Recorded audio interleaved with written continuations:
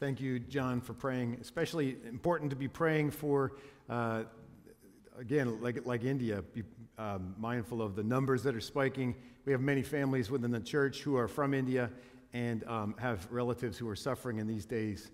And I hope you're still praying for, during this season of Ramadan, for the Muslim community around the world. This morning's video from Prayercast was about the Persian population around the world. And again, just so uniquely touches our congregation as we have Persians within the church too. So lots of reasons to keep your heart in the posture of prayer as you read the newspaper in these days. A few years ago, I was preparing our living room in Rwanda for a Saturday night movie and pizza experience. That's what was our tradition. And there I was standing on a tall chair, kind of like a stool, but really a chair, but it's really tall. And there was a perch on the wall, so I'm reaching up to hang a white sheet, the two top corners of the white sheet, so we can project a movie onto the wall. And so I'm reaching down with one hand to receive, ironically, nursing textbooks from Lori Cruz here in the church. She sent them over with our first container. I'm reaching down to receive these huge textbooks to place them up on the corners of this sheet to hold this sheet in place. And again, with both arms stretched in different directions, standing precariously on this chair, I kind of lost my balance, and I went perpendicular above that chair, kind of like a belly flop, and I landed on my ribs coming down on this solid wooden pole, and I felt a little bit of pain, so I laid back on the floor, and fractured ribs hurt. This week we come to Philippians chapter 4. Philippians chapter 4. By the way, the title for this sermon, The Fracture of Joy, we have a woman in the church who actually had a fracture this week, and it was a bit ironic to let her know what the title of this sermon was, The Fracture of Joy. This week we launch into the final chapter of Philippians. This little letter dripping with joy becomes extremely practical this week as we look at this final chapter and then into subsequent weeks. This morning's text is about fractures. It's about fractures. Fractures inflicted by conflict between Christians. Fractures inflicted by conflict. In our text for this morning, Philippians chapter 4, verses 1 through 11, Paul responds to a particular disagreement that exists among two women within the church in Philippi. How about you? Have you ever experienced a fracture in a relationship, a conflict? Of course you have. If you're human, you've experienced conflict in some way. Fractures, conflicts can arise in marriage. They can arise within families, within friendships, among coworkers. Fractures, conflict in relationships is expensive. Fractures are exhausting. Fractures are distracting. They can adversely affect everything around you, everyone around you. Fractures, conflicts cause great pain. But the gospel, based on what we see in our text this morning, the gospel prescribes a means for healing fractured relationships. So let me encourage you to open your Bible to Philippians chapter 4. Philippians chapter 4. There's a lot that we can learn from Paul's response to this particular situation among these two women in this ancient church. There's a lot that we can learn from his response, recognizing that these few verses are not a margin. They're not a side note. They're not an epilogue, but they're a part of what Paul is trying to present to these Philippian Christians about the significance of the gospel in their lives. So there's a lot that we can learn from Paul's response to this conflict among these two women for how we then would respond to conflict that would arise within our lives as well. The gospel prescribes a means for healing fractured relationships. How? We're going to look at 4 commitments represented by 4 key words, 4 commitments for healing fractured relationships. Let's look at the first word, the first commitment. The first commitment is love.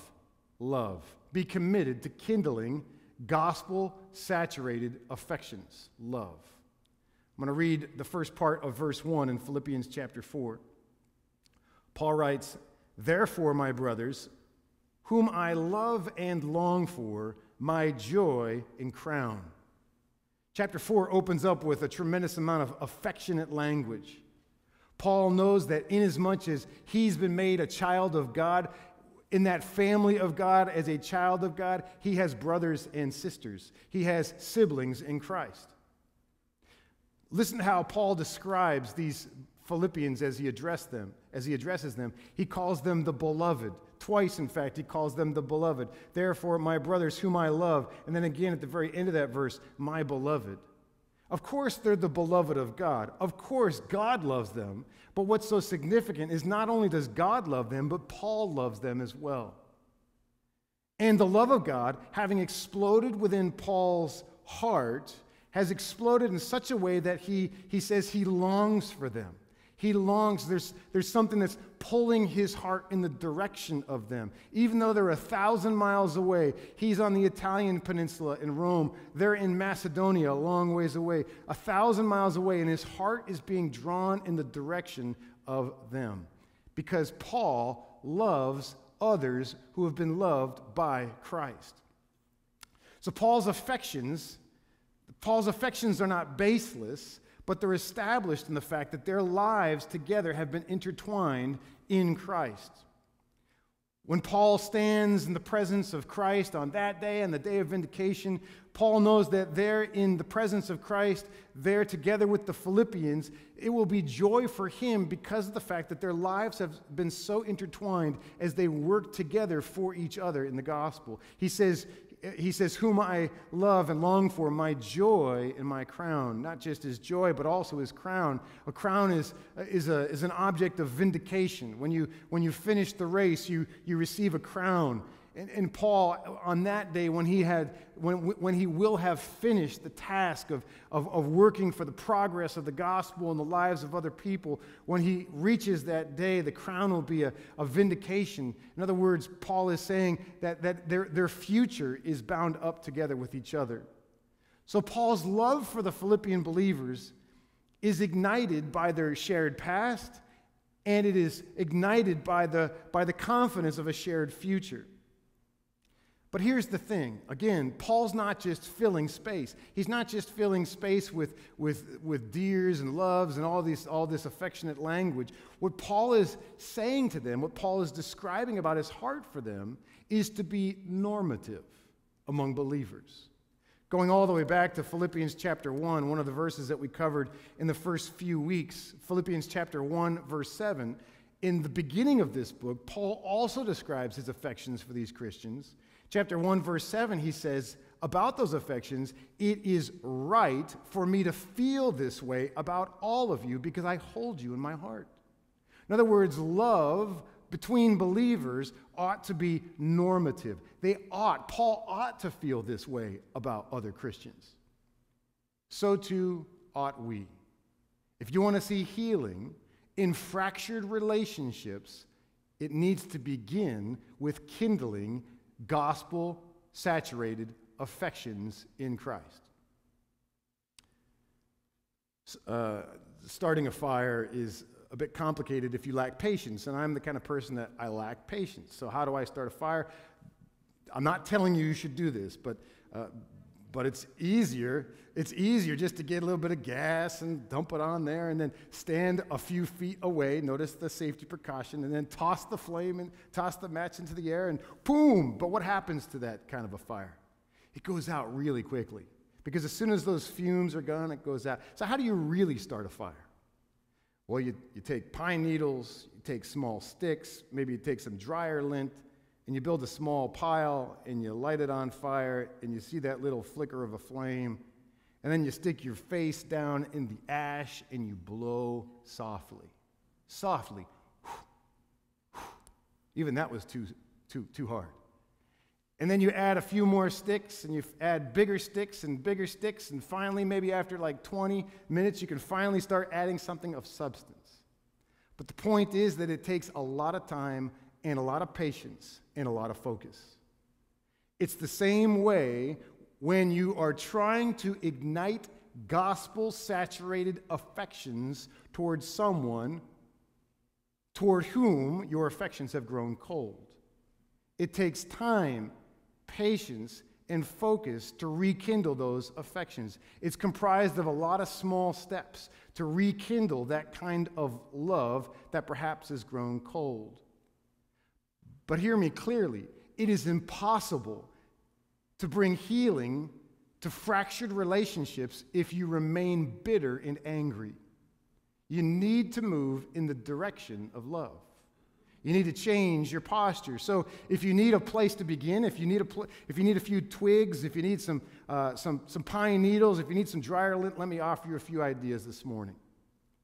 Try contemplating the shared identity that you have in Christ. Just contemplate the shared identity that you have. The fact that if you have conflict with another believer, that you share some significant things in Christ. You may not share political views. You may not share ideas on social things, but you share something significant in Christ. Let your heart be warmed as you pray for that person. Contemplate your shared destiny. Recognize not only do you have a common history, but you also have a common trajectory for the future. Contemplate that in prayer and allow the contemplation of these things to slowly build that fire. And it may not happen immediately, but over time, as you warm your affections slowly and deliberately and with focus, you're moving in the direction of kindling gospel-saturated affections towards your brother or sister in Christ. Martin Luther King Jr., in a sermon entitled Strength to Love, says this: returning hate for hate multiplies hate, adding deeper darkness to a night already devoid of stars. Darkness cannot drive out darkness. Only light can do that. Hate cannot drive out hate. Only love can do that. So how do we begin to bring healing to fractured relationships? Here's the first commitment: love. Love. Second commitment: stand. Be committed to doing all that the gospel requires. Stand. Stand firm. Stand firm in the Lord. That's the second part of chapter 4, verse 1. Paul says, stand firm thus in the Lord, my beloved. Stand firm in the Lord. Now, this isn't the first time that Paul has told them to stand firm. In chapter 1, verse 27, he said something very similar. He used the same exact word to stand firm. Let me read chapter 1, verse 27. Paul says, only let your manner of life be worthy of the gospel of Christ. You might remember that illustration of, on the one hand, you have scales, and on the one side, you've got the gospel, and on the other side, it's your life. Demonstrate the value, the worth of all that you've received in Christ by balancing the scales. And the gospel is of eternal value. So live that out in your life, the fact that the gospel is eternally valuable. Paul says, let your manner of life be worthy of the gospel of Christ, so that whether I come and see you or am absent, I may hear that you are, here it is, standing firm in one spirit with one mind, striving side by side for the faith of the gospel. Here's the idea with standing firm. See, Paul's going to unload all sorts of great doctrinal and theological truths throughout this book. Chapter 2, he's going to talk about these elevated doctrinal principles about how Jesus, the Son of God, being in the form of God, did not consider equality with God something to be grasped. Enormous doctrinal truths. But Paul's intent is that they would take all that theology, all of that doctrine, all that he's been talking about, and stand firm in those things. Practical application, practical living, that it would make a difference in the way that they live their lives. The resolve to stand firm in what the gospel preaches and what the gospel prescribes, especially when you are in a difficult or contentious relationship, when you are in the middle of a very difficult situation of conflict. The resolve to stand firm in the Lord in those times is a great act of worship. To stand firm in those times when you just want to yell and you just want to scream and you just want to fight, to stand firm in the Lord in that space. That, friends, that's worship. That's beautiful worship to the Lord. Whatever the circumstances, note that the call in this text is not to stand firm in your position. No, the call is to stand firm in the Lord. The story is told of an old man who was convinced that there was a global conspiracy. You know, conspiracies are a thing these days.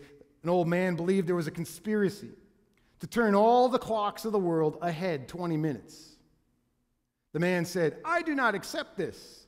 No one is going to rob me of 20 minutes. Those are my 20 minutes." So he set his watch according to his convictions. When everyone else's watch read 11 o'clock, his read 10:40, which meant that he was late for appointments, late to the airport, late to work, and it follows that the resolution to stand firm in his position cost him greatly. Friends, if you're going to see healing in fractured relationships, the exhortation of this text is that you be willing to stand firm in the right place. Stand firm in the Lord. Stand firm in all that He requires of you. Stand firm in all that the gospel requires of your life. Recognize, like Paul, that just like he says all throughout chapter 3, that you are not yet perfect. That it's possible on some things that you might be wrong, that you have not yet been made complete. Have a spirit of humility, a spirit of learning, and a spirit of repentance before the Lord. That's what it looks like to stand firm in the Lord. Have a willingness to accept that you could be wrong, even you, and that your natural response will probably not be the godly response. Stand firm where? Stand firm in the Lord, not necessarily in your position. The best thing you can do for the healing of fractured relationships, the best thing you can do for the prevention of future fractures, is to stand firm in the right place. Stand firm in the Lord in all that He requires of you. To make it your daily habit to take hold of Christ. That's how you stand firm in the Lord. You stand firm in the Lord by being in His Word, by being in prayer, by daily making it your habit to take hold of the one who in the past has already taken a hold of you. Pursue Him, seek His mind in prayer, seek His mind in His Word, and stand firm in Him. So again, how do we bring healing to fractured relationships? Number one, love. Number two, stand. Number three, think. Think. We must be concerned to think like gospel people. Let me read now verse 2 in our text. Paul writes, "I entreat Euodia and I entreat Syntyche to agree in the Lord." I entreat Euodia and I entreat Syntyche to agree in the Lord. So here in this verse, Paul calls attention to a particular historical situation about which we know very little. In fact, all we know is verse 2 and verse 3 in this chapter 4 of Philippians. Although we know very little about the situation, we know very little about the history, we do know a few things. First, we know that it must not have been trivial. Like, this was not a simple disagreement. This was disagreement enough that it made the headlines in the book of Philippians. And then in addressing the conflict, notice that Paul doesn't take sides. In fact, it's really remarkable the parallel structure that Paul uses in addressing these two particular women. Notice how he even repeats the word entreat, as if the second person might say, if he didn't repeat the verb entreat, that perhaps it was particularly addressed to one individual. He says, "I entreat Euodia," and then he says it again, "I entreat Syntyche." He's showing impartiality in the way that he addresses this particular historical situation. Now, what does he say to these two women who disagree? He says to them to agree in the Lord.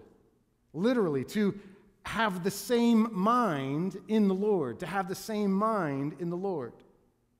Now, we need to be clear about what Paul is not saying.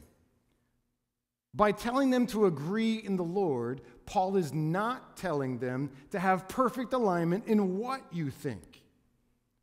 No, he's saying have perfect alignment in how you think. It's not have perfect alignment in what you think, it's have perfect alignment in how you think.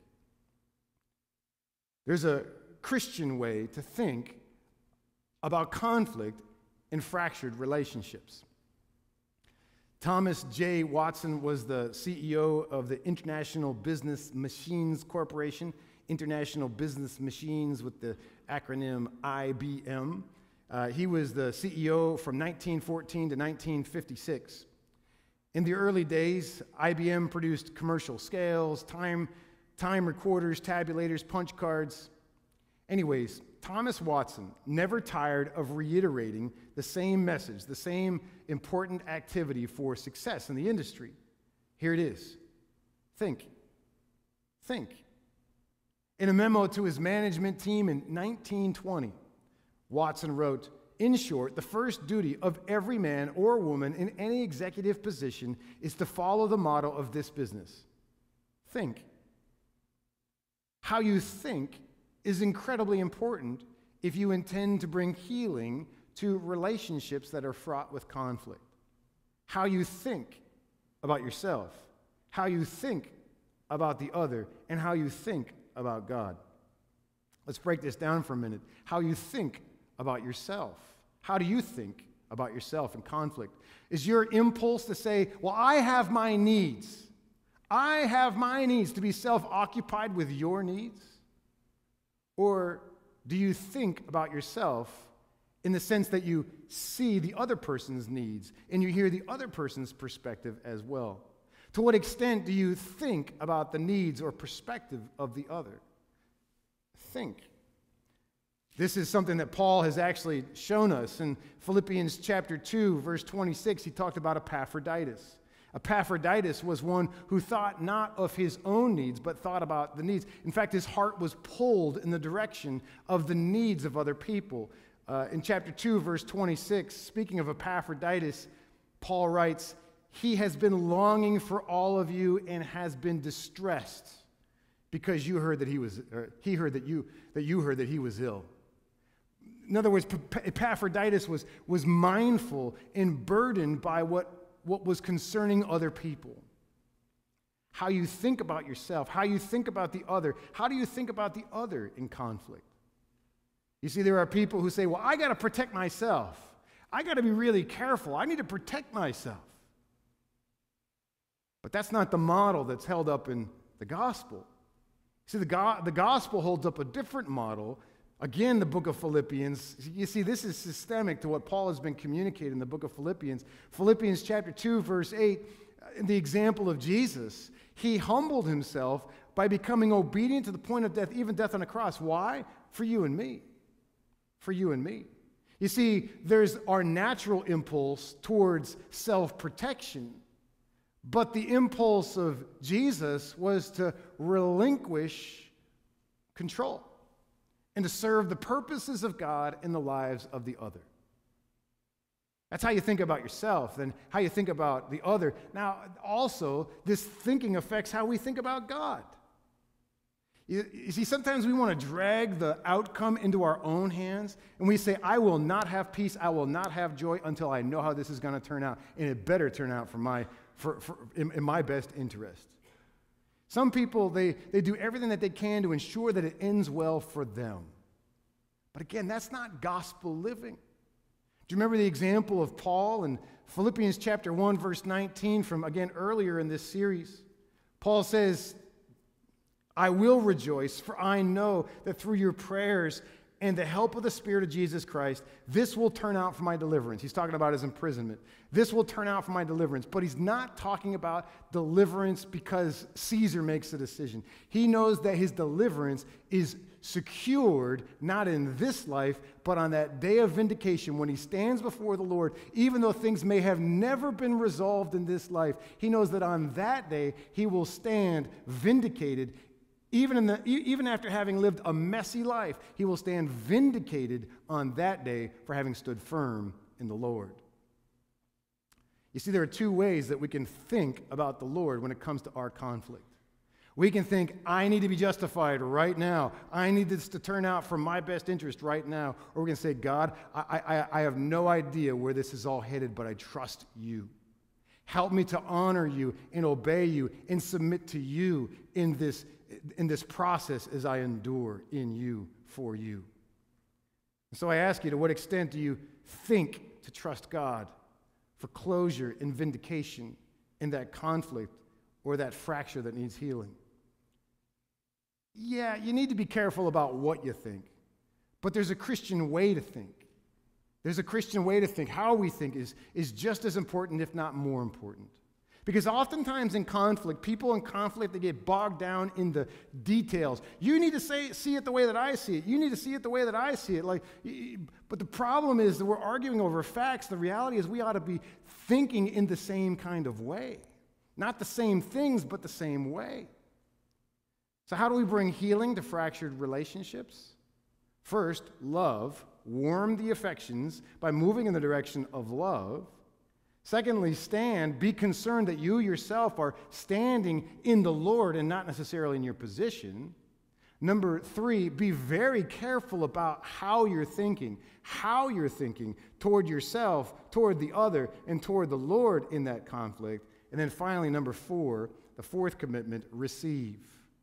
We must be ready to receive gospel-oriented help from the people who are around us. I'm wondering which of these 4 might be the most difficult. It feels like all 4 are pretty difficult. But listen to verse 3 as Paul continues to unpack this.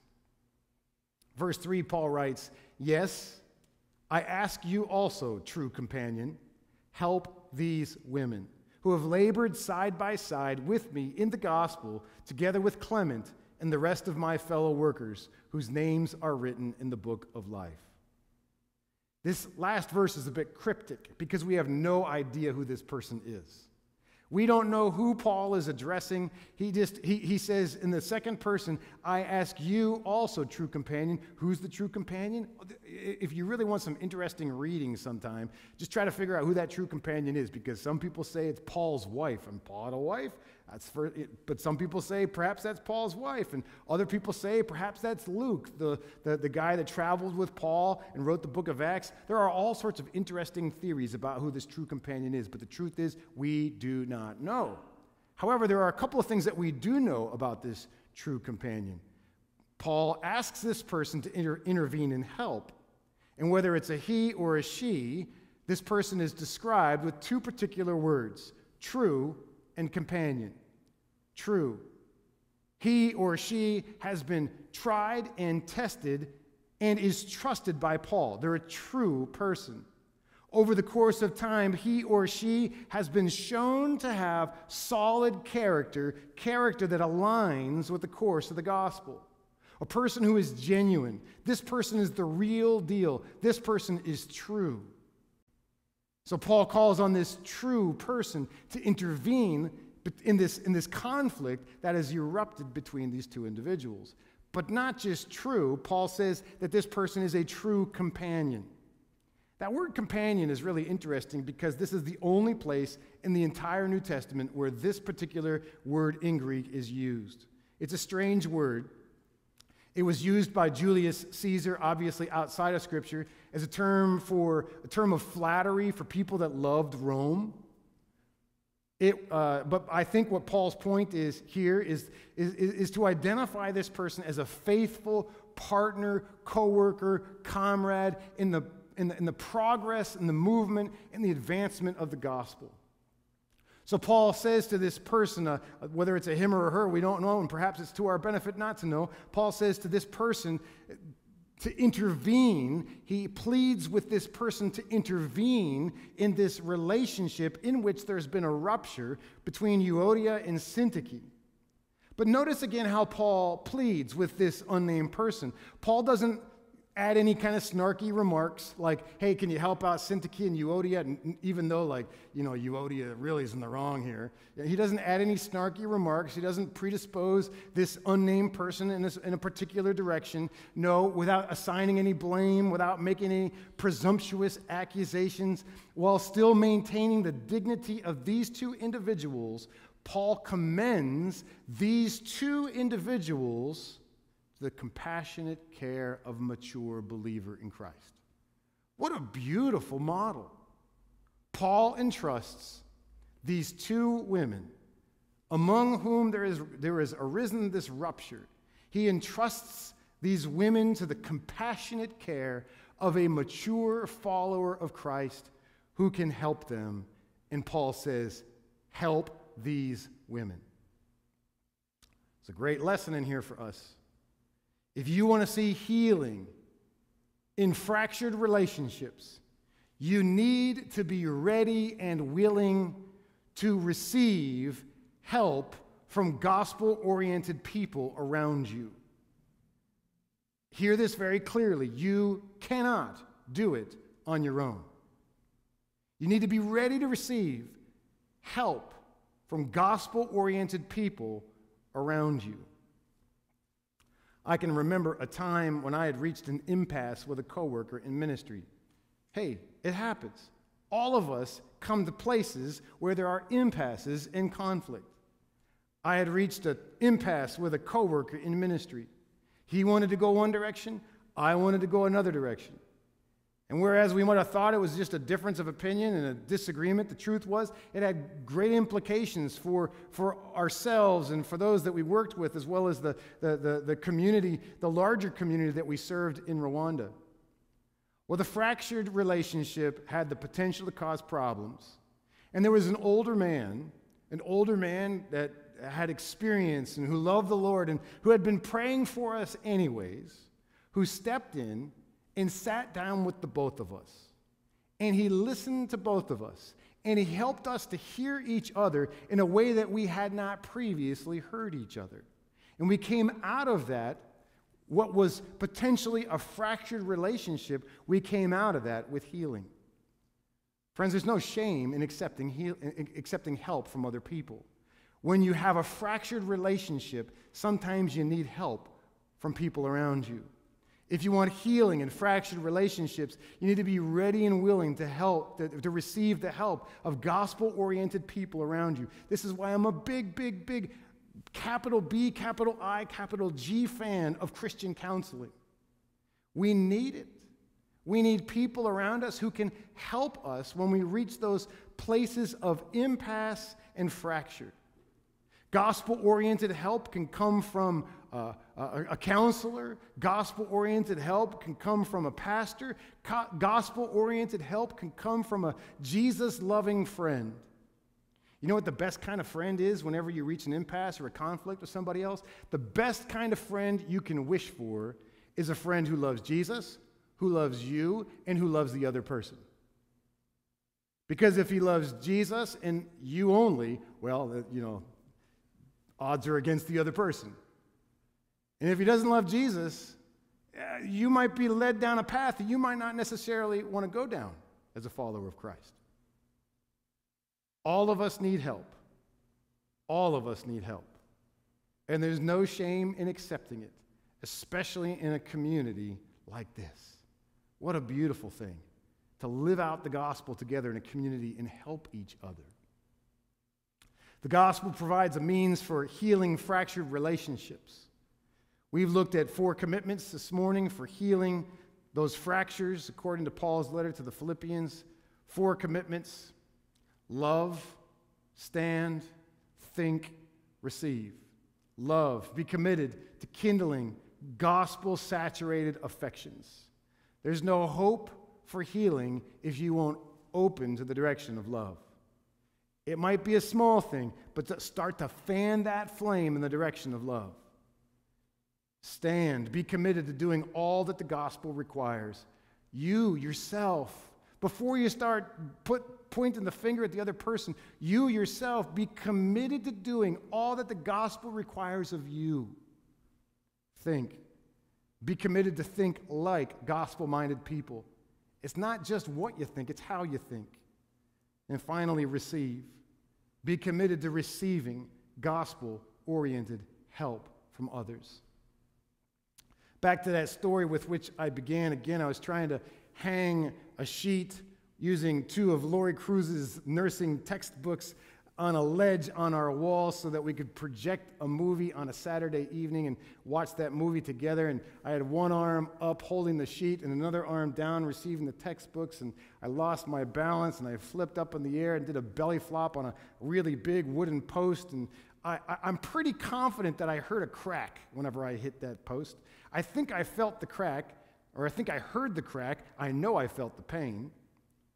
But my assumption was, I just got the wind knocked out of me. It's just a little bend. I'm sure it's just fine. So I laid back on the mattresses, and because we always laid out mattresses to watch the movies. And I'm sure the next morning I got up and I thought, I'm going to go for a little run around the neighborhood. And I went outside and I felt this piercing through my body. Here's the thing. You cannot heal wounds by ignoring the pain. If you're experiencing pain in a fracture, in a relationship, friends, pain is an invitation to cry out for help. The beautiful thing about the gospel is that the gospel provides that help. The gospel provides that help. And once you face the reality of the conflict, once you face the reality of the fracture, you can spend the time and the effort to heal. Fractures hurt, but praise the Lord. Praise the Lord. He's offered to us in the gospel a means for healing fractured relationships. Our Heavenly Father, we give great thanks to you that in the gospel we have not just great, beautiful, wonderful doctrine to believe, but we have a way to live. God, may the gospel infuse every aspect of our lives, change our course. May it not just be the things that we believe on paper, but the way that we live from day to day. We thank you, Lord, for the invitation to follow Jesus. We pray that you would heal relationships in our midst, whether it be between husbands and wives, or whether it be between parents and children, or whether it be between Christian and Christian, or coworker and coworker. God, may the principles of your word apply deeply in our hearts today as we move in the direction, even if it's only a step, move in the direction of healing based on what is laid upon us by the gospel. We thank you for the beauty of the gospel and how you've modeled it for us in Jesus. We pray all these things in his name. Amen.